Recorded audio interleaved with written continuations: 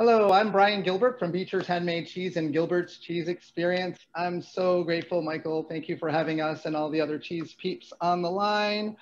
I have an awesome cocktail. I think it's awesome that I'm going to pair today. It is called Starry Night Bourbon Delight, and I'm pairing it with Yule Käse. It's Beecher's Handmade Cheeses holiday cheese. I'll talk about it for a second here. So we have Flagship Reserve, which is a cross between a cheddar and a Gruyere open air aged cheese. This cheese is very similar. It's the same cheese. The only difference is we marinate the outside with a honey wine wash. It's about 50% honey and wine. It's changed a little over the years. I'm biased, but this year it is my favorite. So you're gonna get the nice crumbly texture that you get from Flagship Reserve. Sweetness all the way through, but it's going to be even sweeter on the rind. So what we do is we age it for about 13 months or so. And throughout the time when it's being aged, we roll, basically it's in a plastic bag, and it has the wine wash at the bottom, and we roll it every so often throughout its life, throughout the 13 months. And what it does is the wine wash, the honey wine wash, permeates the loaf or the truckle all the way through. So it's a really nice sweet cheese for the holidays. And then I created a drink called Starry Night Bourbon Delight. I'm gonna put it together for you right now. But to call out a few things, I'm here in Seattle, Washington. So Capitol Hill is one of the areas in Seattle, and I have Ula bourbon. We use a little Italian Perigote, some Bitter Housewife orange bitters with a touch of cardamom in it, some club soda, and I'm going to call out a little bit of the Rachel's Ginger Brew. And this is one of their spiced honey crisps. It's really good. It's super good. So a little bit of that's going to go in it. We're going to use, let's see if I can bring this out here. This is just a sugar cardamom mix that I'm going to sugar. I've already sugared the rim here, and I just use a little bit of the orange around the outer edge. And then I have some cranberries, and the cranberries are also dusted. Really, they're already a little bit wet from the condensation from the cranberries themselves, but I really just roll them in the blood orange juice and then dust them. And of course, the blood orange, that's also gonna be in it as well. And we're gonna garnish it with a little bit of an orange peel that I've used, just an orange peeler. I'm sorry, a potato peeler usually, just to get that orange peel off, and a star anise. Star anise won't give it lots of flavor per se, but you'll get a hint of it when you drink your drink. So I'm gonna get started, and I know we have 4 of us on here, so I'm gonna start my cocktail. And let's talk as I do this, and then I'll start making the drink. I did say 5 ice cubes. I have smaller cubes, so I'm gonna go with, I have tongs here, but this just seems easier because it's just me. But I'm gonna fill up my mixer, or my shaker, about a quarter of the way, maybe a third at best. We don't want it to get too watery. And then I'm gonna add what do we have first? My bourbon, Ula bourbon. Put that in there, and there's 2 ounces of that. Touch of Amaro. It's actually more than a touch, it's about an ounce. Yeah. I have my blood orange already squeezed. These are really just props at this point because it's a visual, show you all the things we need. And I like having some of the pulp in there as well, but I've made sure, of course, to keep the seeds out because the idea, at least in my sense of what it was gonna be, is Starry Night had a little twinkle with the pulp in there. So that is gonna go into, we're gonna make this easy to make drink. Then I have my Rachel's Ginger Brew. I'm gonna put that right in there.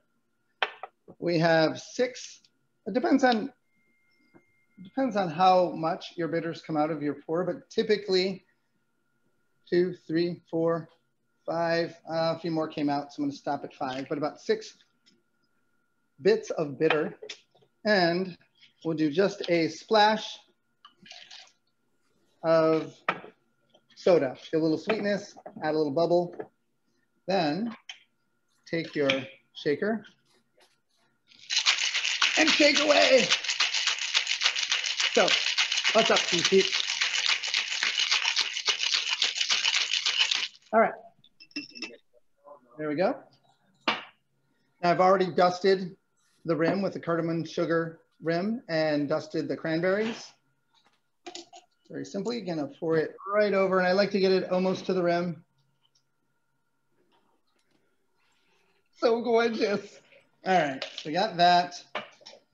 Take your orange peel, gonna roll it up a little bit. Get some of the essence out of there. Make it look pretty like. Take my star anise and set it on top. Voila! Haha. All right, so the only way to really know is to try it, right? So let's see. It's 1 o'clock here in Seattle, folks. So I'm gonna have my cocktail. So proud. And my cheese. I'm a dork. Did I ever say that? Say that like an I'm gonna enjoy it. You get to watch me drink a cocktail.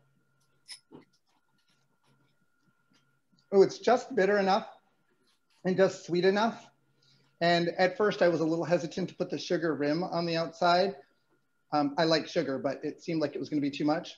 But I figured with the pairing with the Yule Käse, it might work out. So another concern I had initially was that it might be too sweet, but it worked. It's like you put them together and hope it works and report back. So as in any tasting, and I'm sure all the other mongers will go through it too, but I'll lead.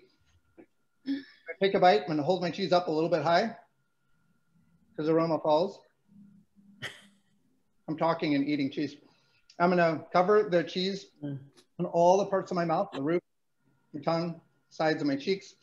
And I have to do it again. We take a sip. I'm gonna swallow and then breathe out and see what I get.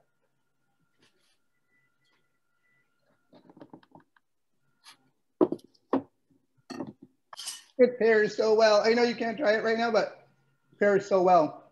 I get nice nutty notes from the cheese, as we almost always get from this style of cheese.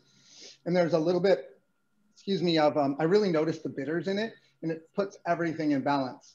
What I noticed too is, as I was drinking, I can also get a hint or a little bit of aroma from the star anise.